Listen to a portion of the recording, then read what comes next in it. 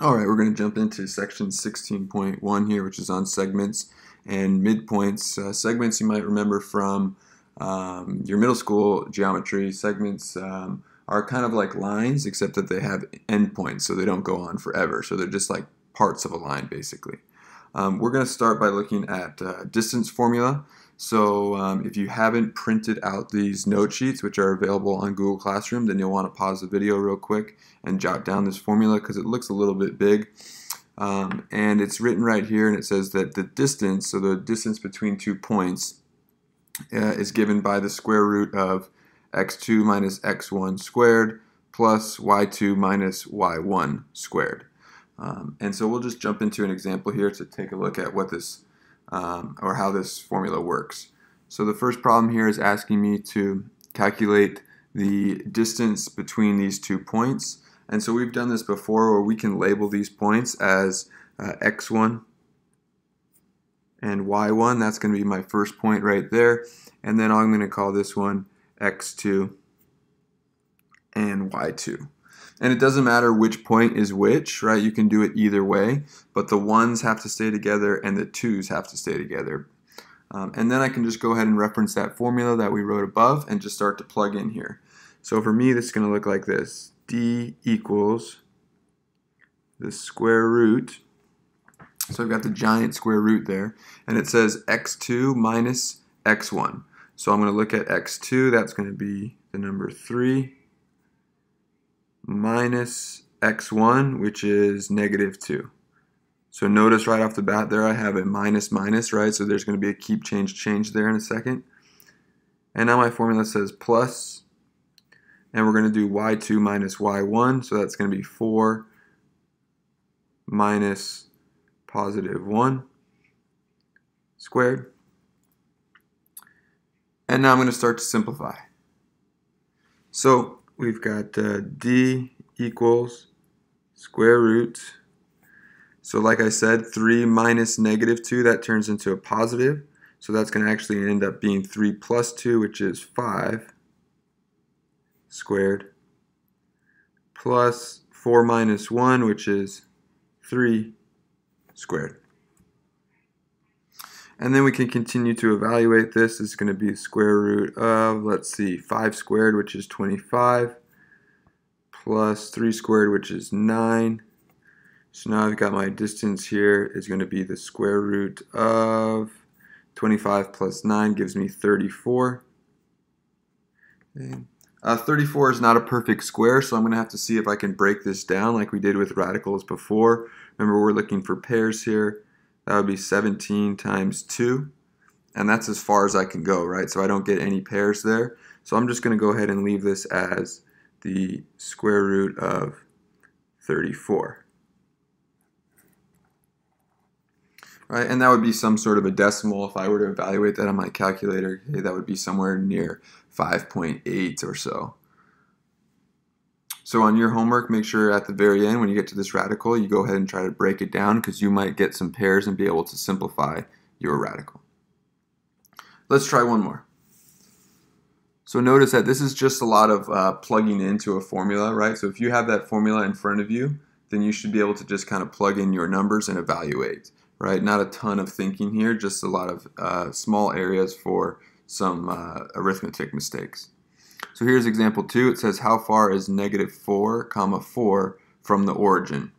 So we have to identify that the origin is a point, and hopefully we know which point that is. Remember, the origin on our graph is 0 comma 0. So we're trying to figure out the distance between these 2 points here, negative 4 4 and 0 0.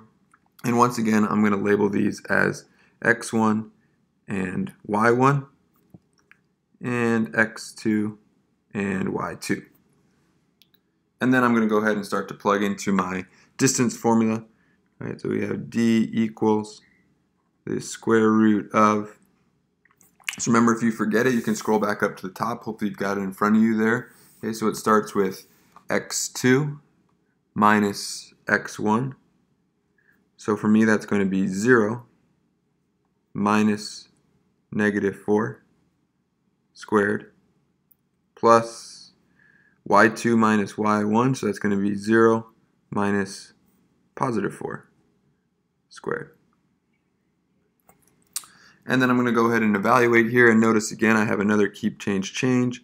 So that becomes square root of, let's see, 0 minus a negative 4 is going to turn into a positive 4 squared, plus 0 minus 4, that's going to be negative 4 squared. And then we can continue to work here, so this is going to turn into 4 squared, which is 16, plus negative 4 squared. Remember, if you're squaring a negative, it turns into a positive number, so negative 4 squared is actually positive 16, which is going to give me the square root of 32. And then once again, I'm going to try to break down this 32, see if I get any pairs. And I think this one's going to work out for us. So we're going to go ahead and I'm going to do 16 times 2, and then I'm going to break down 16 into 4 times 4. And I'm going to circle those 4s right there's a pair right there, so I can stop with those. That's a pair, they get married, and remember they move on the outside. And then whatever was left over, in this case a 2, goes back into the radical, right? It doesn't have any partner, so it's got to go back in. And we end up with our answer there. Alright, keep moving here. We're going to take a look at the midpoint formula now. Midpoint formula is similar. This is going to find us the point in between, okay, or in the middle here. Again, if you haven't printed out these note sheets, why don't you go ahead and pause it real quick and write down our midpoint formula. So if I'm looking for the point that's in the middle, right, notice that this is going to be an XY ordered pair, right? Because, let me draw you a quick diagram here. If I have some segment and I want the point that's in the middle, well, this is going to have an X coordinate and a Y coordinate, right? Some point that's right in the middle of that segment. And so there's the formula for it there. It says the middle of the X's would be X1 plus X2 divided by 2, kind of like you're finding the average. And then the middle of the Y's would be you add up the Y values and divide by 2, and you can get the midpoint. Let's check it out. It says, which quadrant is the midpoint of -2, 3 and 5, -7? So notice for this one, first we're going to have to find the midpoint, and then we'll figure out which quadrant on my graph it's in. So to find the midpoint, I use that midpoint formula. It says I'm going to take my X values and I'm going to add them up. So in this case, it's going to be -2 plus 5, those are the X values, and divide by 2. And then I'm going to do the same thing for the Y value. So in this case, it's going to be 3 plus -7 and divided by 2. And now I can go ahead and simplify here. -2 plus 5, that gives me a positive 3 over 2. Comma, let's see, 3 plus -7, that's -4 over 2. And now I'm going to go ahead and simplify again.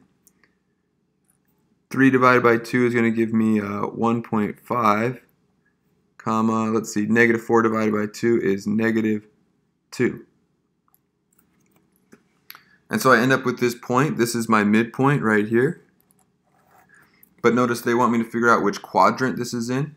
So if I go ahead and draw myself a graph real quick, and I go to this point here, 1.5 comma -2. Well, 1.5 is going to move me somewhere over here, right, in the positive X direction. And then -2 is going to be somewhere down here. So I know that this point is going to end up in that quadrant. And if you recall, we have quadrant 1, quadrant 2, quadrant 3, and this would be quadrant 4. And that's the one that we ended up in here. And then one last problem here, taking a look at the midpoints here.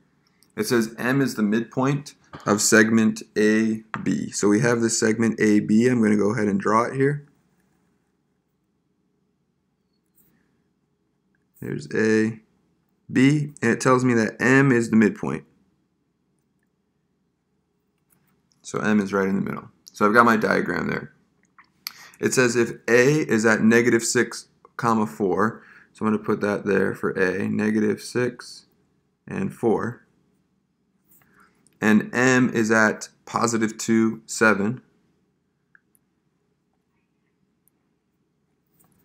find the other endpoint. So I'm looking for b. So this one's a little bit different, right, because they didn't give me both of the endpoints, right? That's when I can use the formula. This one, they kind of gave me the middle here, right? I have to find the other endpoint.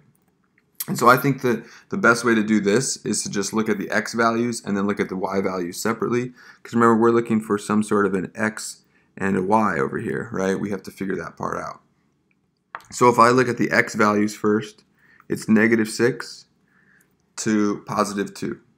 So if I think about how far away negative 6 is from positive 2, right, that's 8 units away, right? Think of it on a number line. So negative 6 up to positive 2, that would be 8 units that I'm adding, right? So I'm adding 8 to it. So if I want to go onto the other side, I'm going to add another 8, which is going to put my x value at 10.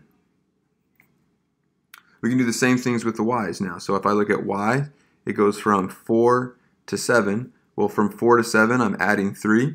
So if I want to get to the next endpoint, then I'm going to add another 3, which is going to bring me to 10 in this case. And so then we can figure out that other endpoint, which is at 10, 10. All right, thanks for watching.